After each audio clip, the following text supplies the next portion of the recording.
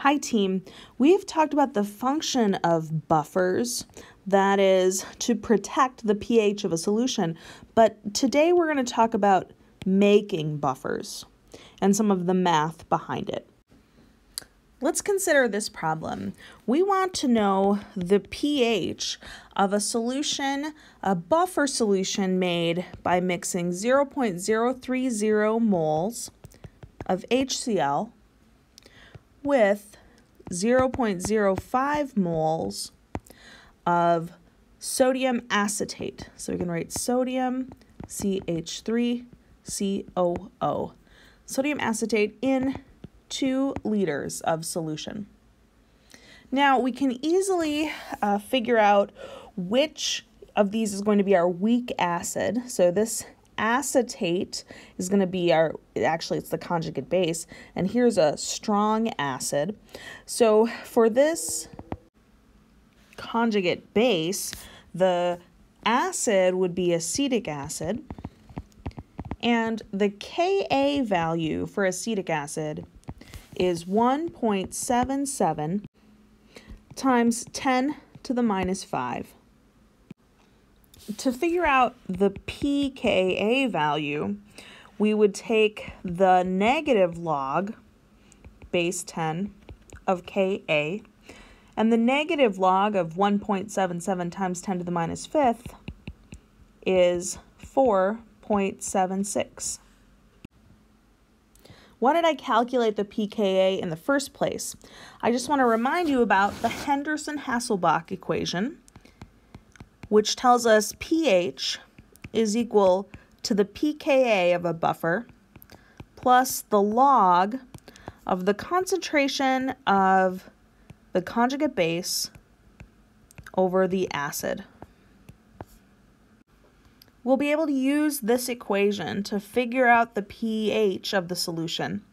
And in order to do that, we need the pKa. Since we were given the Ka, we can calculate the pKa very easily. Now let's think about this part of the equation where we need to look at how much of the solution will be in conjugate base form and how much will be in acetic acid form. In this problem, we're adding acid. Since we're adding acid, that's going to decrease the pH. And if you can picture a titration curve in your head, the lower the pH, the more of that HA form of the weak acid we will have. So we're lowering the pH with HCl, we're going to have more HA.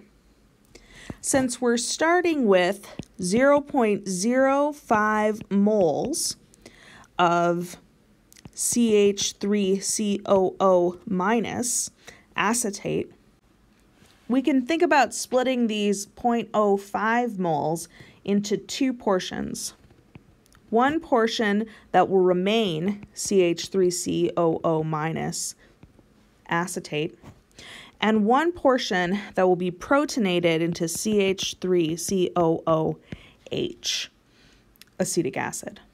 Well, how much is going to get protonated? Well, we've got 0.03 moles of HCl. Since HCl has one protonating unit, it's only got one proton here, let's take 0.03 moles of the acetate and have it convert to acetic acid. So underlying this 0.03 moles of CH3COOH is really 0.03 moles of H from HCl and 0.03 moles of the acetate we were starting with. Okay, those two summed together are going to create 0.03 moles of acetic acid. And if we started with 0.05 over here, we're going to have 0.02 moles left as the conjugate base acetate. All right, we've figured out the different proportions that are going to be present as the conjugate base and as the acid form of acetic acid. And we know from our earlier calculation that the pKa of acetic acid is 4.76. Look at what we're ending up with in this reaction. We're going to have 0.03 moles of acetic acid and 0.02 of the conjugate base. Would you expect the pH of this solution to be greater than the pKa or less than the pKa?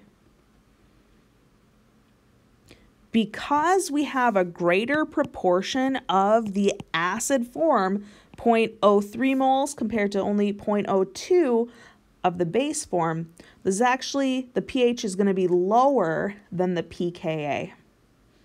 Let's use the Henderson-Hasselbalch equation and actually get a number and see if our prediction is correct. So the pH is equal to the pKa plus the log of the conjugate base over the conjugate, well, it's not the conjugate, it's just the acid.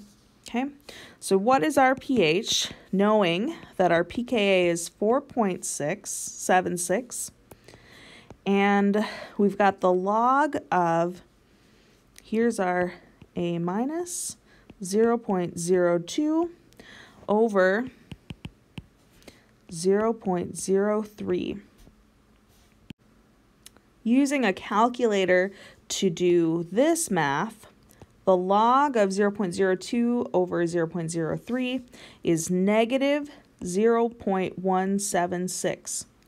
So this makes sense. I'm going to rewrite it over here. We've got 4.76, which is our pKa, minus 0.176. We're lowering the pH from the pKa.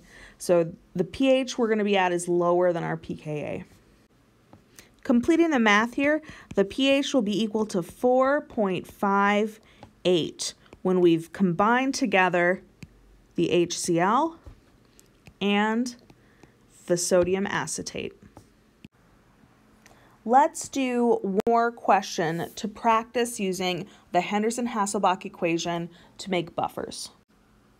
In this problem, we want to make 1 liter of a 0.3 molar solution of acetate buffer with a pH of 4.46.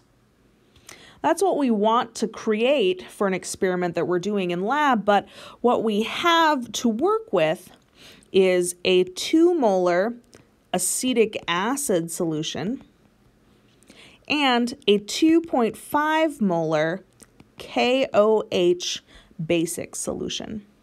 And as we just calculated, the pKa of acetic acid is 4.76. I'm going to put the Henderson-Hasselbalch equation over here so we can reference it as we go along.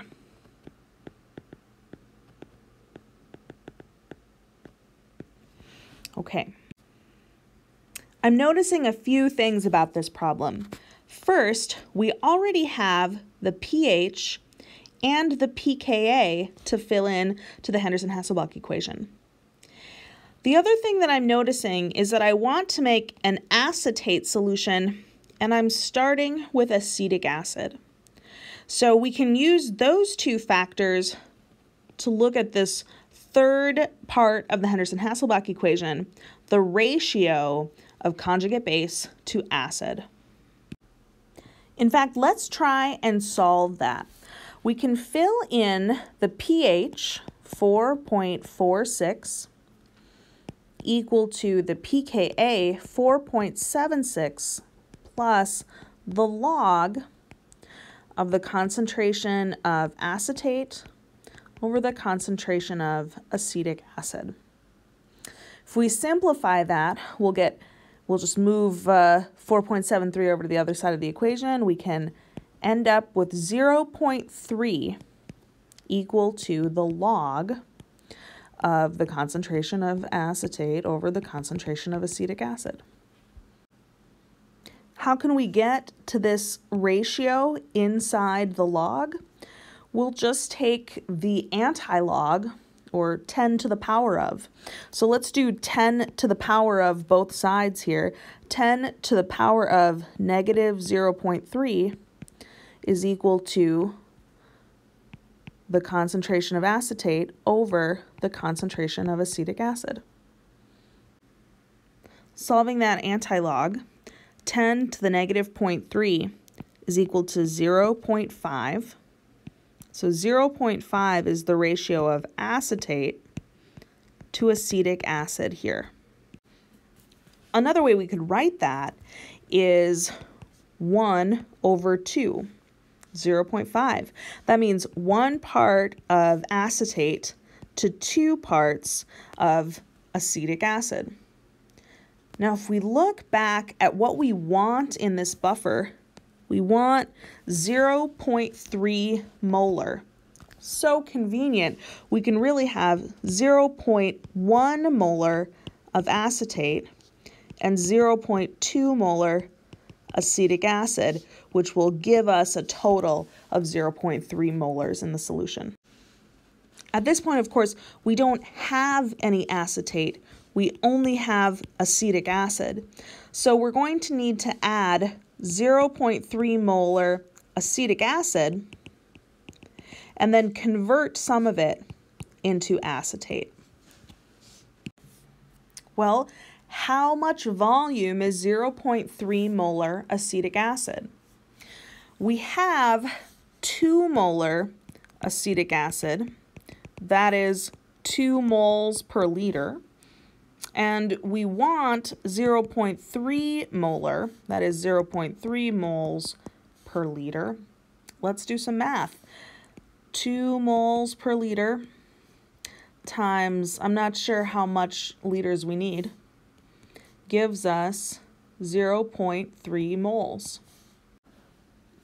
If we divide both sides by 2, we get X is equal to 0.15 moles per liter, or 150 milliliters. Great. We'll take 150 mils of the 2 molar acetic acid, and that will give us 0.3 moles in the final solution. Next, what do we do with this KOH? Recall now we have 0.3 moles of acetic acid, and based on our Henderson-Hasselbalch equation, we want to convert 0.1 moles of this acetic acid into acetate and leave 0.2 moles as acetic acid. How do we convert this 0.1 mole into acetate? Simple. We'll add 0.1 moles of KOH, and that will combine together to form 0.1 moles of acetate. We're left with another math problem, however. How many mils is 0.1 mole of KOH? Let's do the conversion. 0.1 moles. We need to cross divide. We've got 2.5 moles per liter of KOH. That's the concentration up here.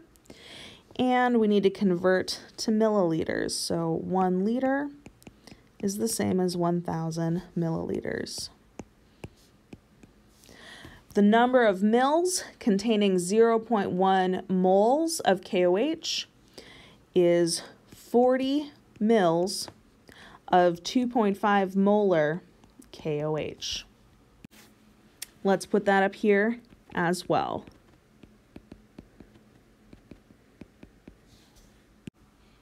Last but not least, we need to write this all the way we would perform it in a lab. And I think that you know that it wouldn't be safe to combine a strong base like this directly with an acid. So what we can do to make the buffer is first add the water that we need here. Remember that we want a total of 1 liter. So this is 190. We need 810 mils of water. We can add our 40 mils of 2.5 molar KOH and our 150 mils of 2 molar acetic acid. And then together, that will make 1 liter of 0.3 molar acetate at a pH of 4.46. Now, let's come up with an experiment we need to use this buffer. See you in another video.